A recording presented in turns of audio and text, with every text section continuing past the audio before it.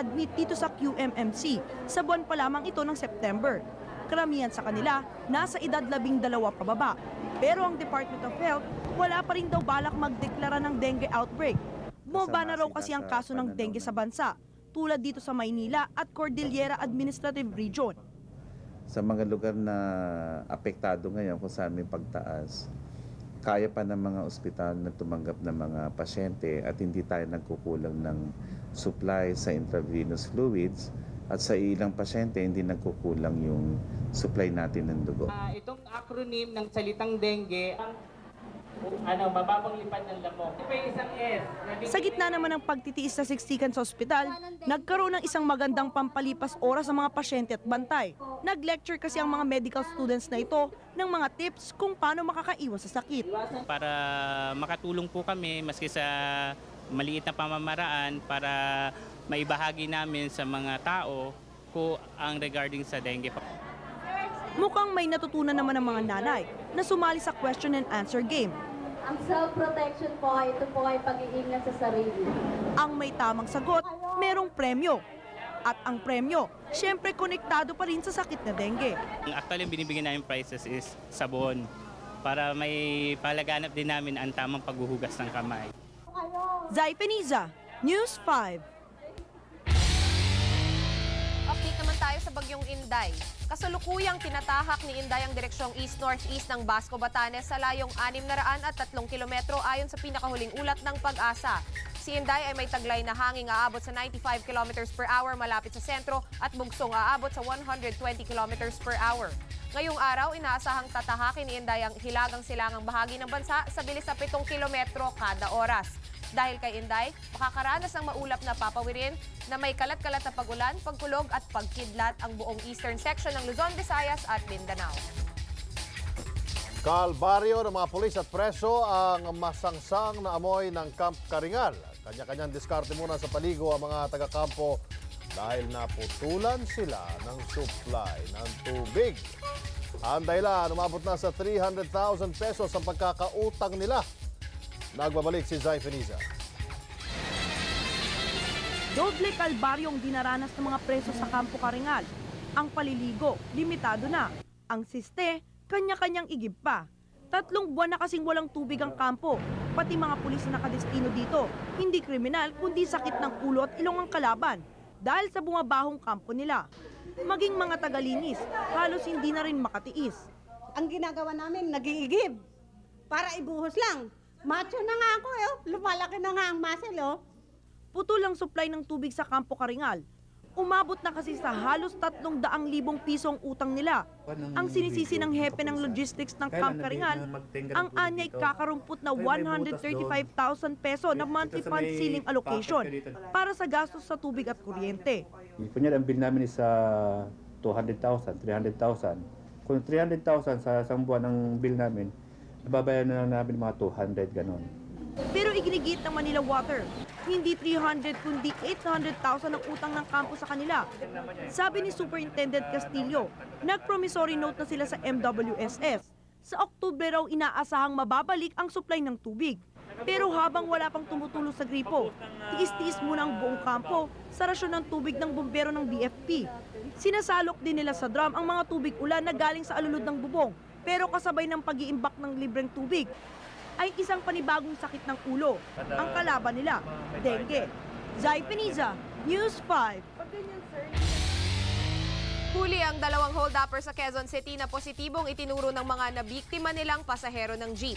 At para mahuli ang iba pang kasabwat, isang saturation drive ang ginawa ng mga otoridad. Sa pool ni Jeff Caparas ang balitang yan. Biglang nagpulasan ng grupo ng mga lalaking ito sa Aurora Boulevard, Quezon City nang mapataan ng mga pulis. Bawat isa kanya-kanyang lusot sa mga eskinita.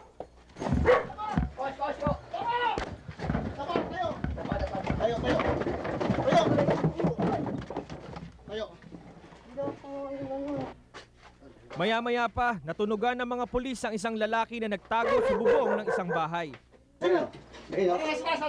Puputokan kita, hoy! Hoy, puputokan ka namin! Puputokan ka namin! Pare, aso! Puputokan mo, puputokan mo! Puputokan ka namin! Po, hindi po. Sige, sige! Hindi po sinabihan yan! Po, hindi po Hindi po ako, sir. Ba't umakan kayo sa bubong? Wala po, sir. Hindi po. Follow-up operation daw ito ng mga pulis ng San Juan para mahuli ang mga pinaghihinalaang kasabwat ng dalawang sospek na ito na una nang natiklo dahil sa pang-hold up. Pero nang makita ang dalawa ng mga kamag-anak nila, ito na ang naging eksena.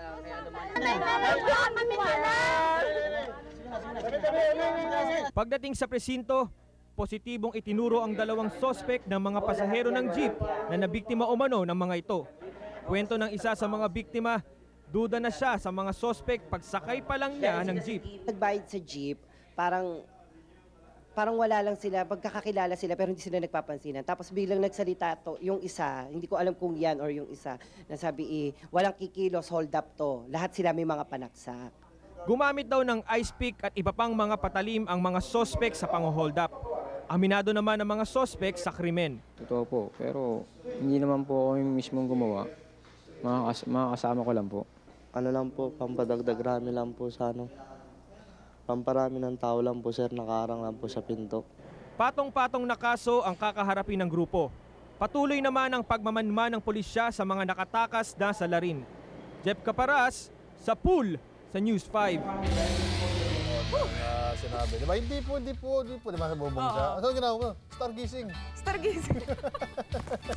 Lusot yan. Alright, pahinga na muna tayo sa mga balita. At eto na muna si Wanlu.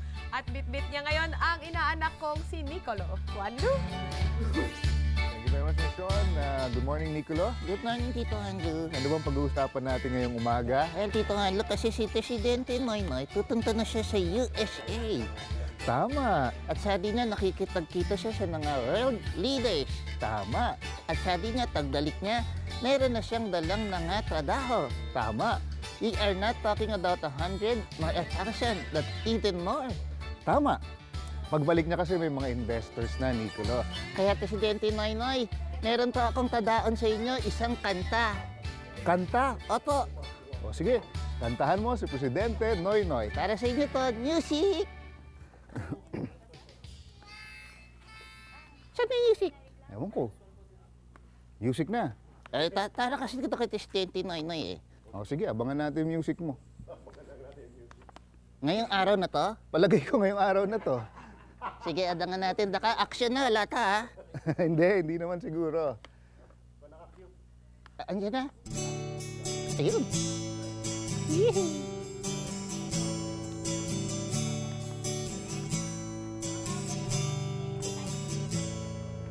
Ako'y panitinoy sa puso't diwa, Pinoy na presidente ng ating bansa. Pilit sa kanya lahat, pati danyaga. Yan si Pinoy, nagnanahal sa sariling bansa.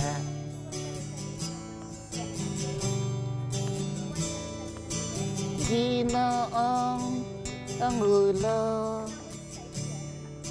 sana lang po pa rin yun.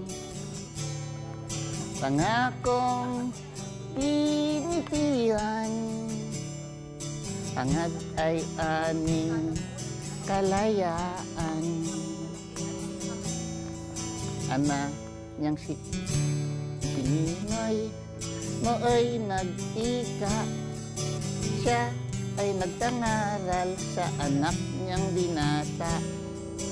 There is no greater nation than our motherland. The ball is now in your hands. Tama yan, Nicolo. Ginoong Pangulo, sana lang po pa rin yun. Pangakong pinitihan, hangad ay aming kalayaan. Kalayaan? Sa hirap! Ako'y panitimoy sa puso't diwa, Pinoy na presidente ng ating bansa. Pilit sa kanya lahat, pati danyaga. Yan si Pinoy, nagnanahal sa sariling bansa.